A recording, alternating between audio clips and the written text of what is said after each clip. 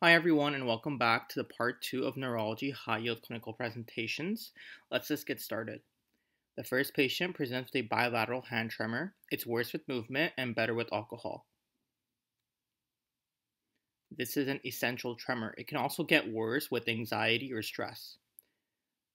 Next is a patient that has a tremor present at rest. It's better with movement and is typically seen in Parkinson's disease. This is a resting tremor. Next, a tremor that's worse with goal-directed movements. They have nystagmus and gait ataxia.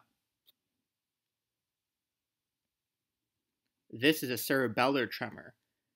Next is a patient presents with flailing hand movements unilaterally. There is a subthalamic nucleus lesion. This is hemibolismus. Next is a patient with pain in the legs. This is relieved by movement. They also have an associated iron deficiency anemia, seen as a low hemoglobin and a low MCV. This is restless leg syndrome. Next is a patient with a stoop posture, slowed movements, a tremor, and muscle rigidity. This is Parkinson's disease. Parkinson's disease is a problem with dopamine production in substantia nigra. You have a buildup of alpha-synuclein, which kills off the dopamine-producing cells. Next is a patient with sudden jerky body movements. It's usually bilateral, and there is a strong family history. This is Huntington's disease. In this disease, you have the caudate nucleus, which is atrophied, and there's a loss of GABA. The next patient is an elderly patient with forgetfulness. They have difficulty completing daily tasks. This is Alzheimer's disease. Alzheimer's disease tends to cause problems with daily tasks such as going to a grocery store or finding their way home. This is a buildup of beta amyloid and alpha tau protein. Next is a patient who presents hyperorality, hypersexuality, and a lack of disinhibition. This is frontotemporal dementia. This affects the frontal lobe, and so they can have problems with decision making as well. Next is a patient who has hallucinations, tremor, and rigidity, followed by cognitive decline. This is Lewy body dementia. You want to be able to differentiate this from Parkinsonianism. In this condition, the hallucinations happen first, and then you have the Parkinsonian signs. Versus in Parkinson's disease, you have more of the tremor rigidity first, followed by the hallucinations. Next is an elderly patient with a past medical history of hypertension, diabetes, or peripheral artery disease. They have problems with planning, organizing, solving problems. This is vascular dementia. This is going to cause problems in day-to-day functioning, and this is going to be a stepwise decline. Next is a patient with rapidly progressive dementia, nystagmus, and hyperreflexia. This is Creutzfeldt-Jakob disease. This happens due to a buildup of the 14-3-3 protein inside the brain. Next is a patient with forgetfulness. The CD4 count is less than 200, and the MRI is showing generalized cerebral atrophy. This is HIV-associated dementia. Next is a patient with gait ataxia, urinary incontinence, and cognitive decline. This is normal pressure hydrocephalus. You have to think about wacky, wobbly, wet. Next is a patient who has a headache, papilledema, and the arachnoid granulations are affected. This is a communicating hydrocephalus, also called non-obstructive. Next is a patient who has headache and papilledema, but the stenosis is occurring before the arachnoid granulations within the ventricular system. This is a non-communicating or obstructive hydrocephalus. Next is a patient with cerebral atrophy after a neurodegenerative condition and a normal intracranial pressure. This is hydrocephalus ex vacuo. This is not an actual hydrocephalus. This is an atrophy of brain tissue, so it looks like you have more water inside the brain. Next is a patient with numbness in the hands, blurry vision, muscle weakness. It comes and goes, and the MRI is showing demyelinating plaques. This is multiple sclerosis. Notice this is an autoimmune disease, so there's going to be relapsing and remitting symptoms, and it tends to get worse for every episode that happens. Next is a condition that's seen in MS, and it's an inability to adduct the eye. This is a medial longitudinal fasciculus lesion, or MLF lesion. Next is a patient who had a rapid correction of sodium, and now they have demyelination of the pons. This is osmotic demyelination syndrome.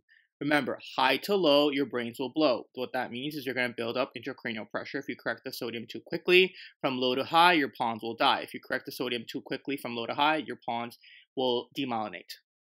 The next patient presents with progressive leg weakness, a recent upper respiratory tract infection or a recent GI infection, and a loss of deep tendon reflexes. This is Guillain-Barré syndrome. Next is a patient with a CD4 count less than 100, cognitive decline, and the MRI is showing demyelination.